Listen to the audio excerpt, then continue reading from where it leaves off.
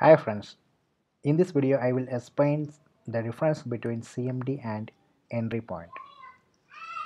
So let me create one Docker file. So in this Docker file you can see it has only one entry from CentOS. So this is a base image which I am using. Okay, so I have created one image using this Docker file. So this is the image which I created.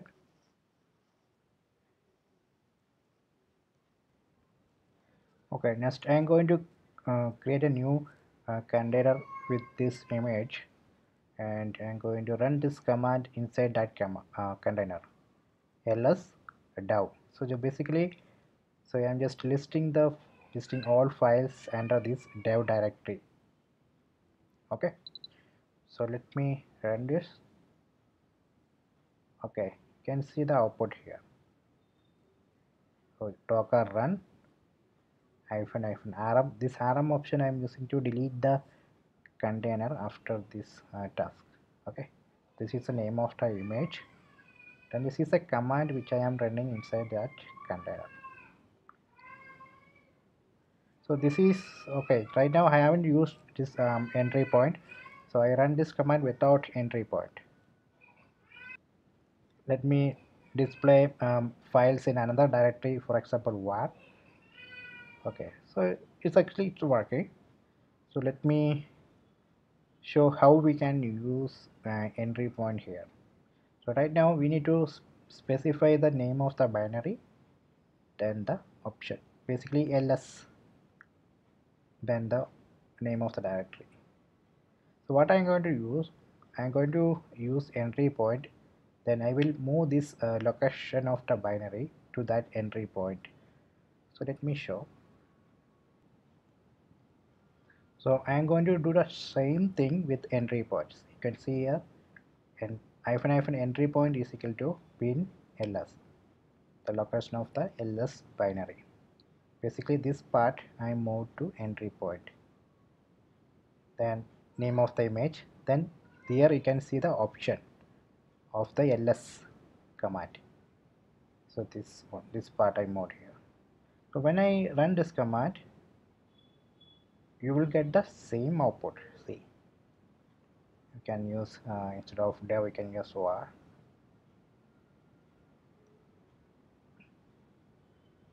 So this is the one use of this entry point.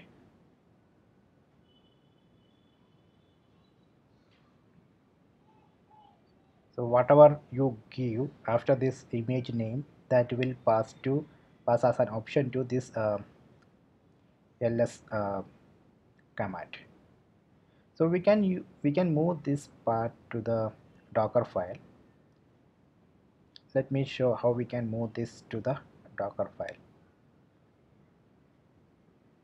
So I am going to open the Docker file, then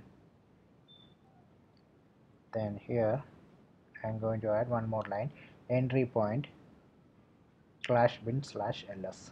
Let me save this file.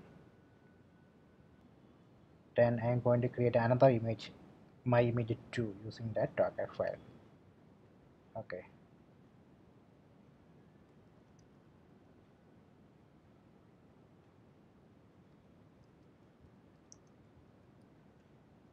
so you can see the second image here, my image 2. Then let me create a new container with that new image, my image 2. When you run this, you can see by default it has displayed all the files under slash, because when I execute this docker run command, it first execute this entry point. So that is why we are seeing that output. So here you can give options. For example, I can give dev. So when you give dev here, basically this will pass to the entry point as an option, ls space dev. So now you can see the files under dev, or you can do, for example, var.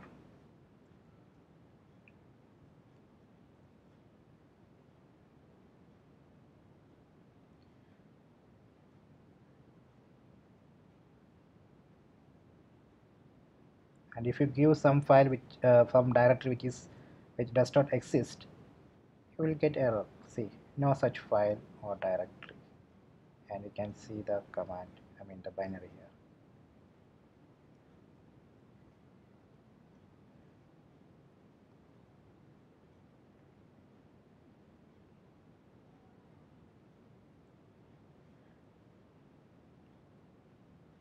So if you do simply ls here, so you will not, it will not execute inside the container. So what you have to do is you have to specify the binary where you just bin/bash.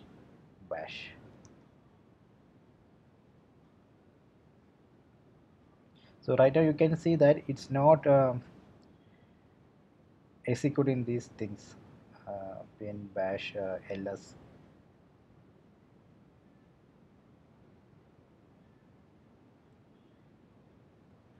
So we have seen that, so whenever we run this command, by default it's displaying all the contents under under the root directory. So when you run this command, basically it's first execute the entry points. That's the reason it's showing this list. So it's executing ls command without in the basically in the root directory. So if you want to change that default for example default option, you can use this CMD. That is the use of CMD. Let me open this Dockerfile again. So this is an entry point. So let me do create one CMD here and var. So here I am saying whenever we execute this entry point, use this default argument, default var, default variable. So basically it will execute bin/ls space var. So let me save this file. We need to create a new image. So I am going to create image 3, then I am going to run that. I am going to create a Docker with that new image 3. You can see by default it has displayed the files under var, and I run image 2 and I create a Docker with image 2, Docker container with image 2. You can see by default is printing the files under root. So that is the one use of that CMD. Now I think you understand the use of ENTRYPOINT and CMD. So if you want to use actually we have seen that here we have given CMD equal to var. So you can override it. If you pass another command here, for example dev, it will override the CMD. You can override the CMD this way. Okay. Okay. So please subscribe my channel. Please like and share the video. If you have any doubt, please comment. So basically here you can see all the options. So here you can see without entry point, we can list files under one folder by specifying the ls binary, path of the ls binary, and the name of the folder. So this is how we list files without entry point. With entry point you can do the same thing like this. Then here you can see I have moved this part inside the Docker file. Then if you go here you can see we can move both CMD, I mean the option, and the entry point inside the Docker file. So these are the options.